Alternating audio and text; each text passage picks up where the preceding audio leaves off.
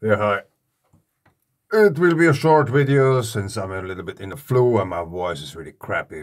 But we have some activity going on.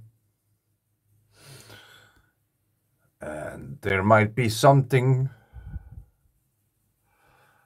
on the seafloor, like a volcano or something. Probably. We are at least in the fracture zone 5.2 2 hours ago. And I'm not sure if they all really happened. Same quake at the same time. Or is this a glitch? I don't know, but let's have a look at Socotra.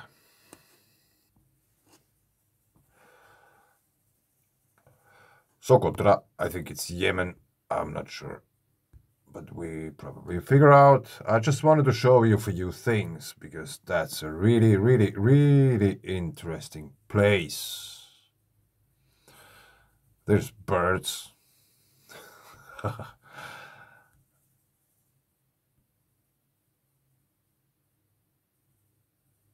Waterfalls.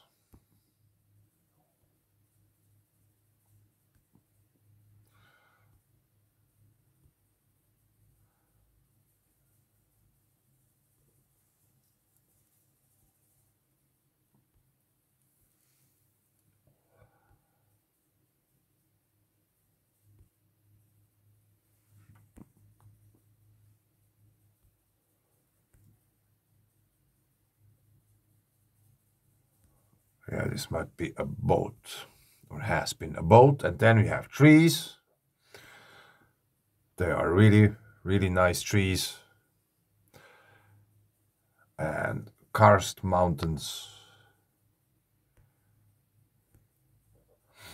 And I'm not sure if they're human-made or are these like really natural or currencies, those round shapes there. Both is possible.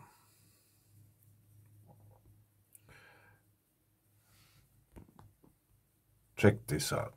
Imagine how this sounds.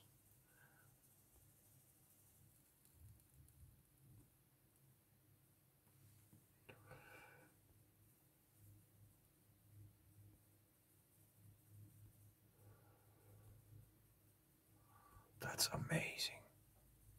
This is a place I really would like to go once. Socotra. Was this the last one? Probably. No, it wasn't. I just wanted to show you some pictures from that place because it's really interesting in all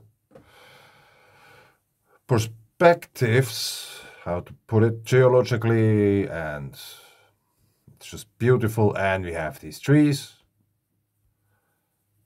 and there's a dude hanging from that.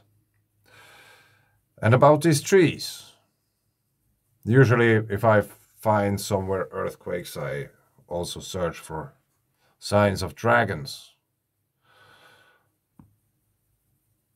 Drakaina ginabari.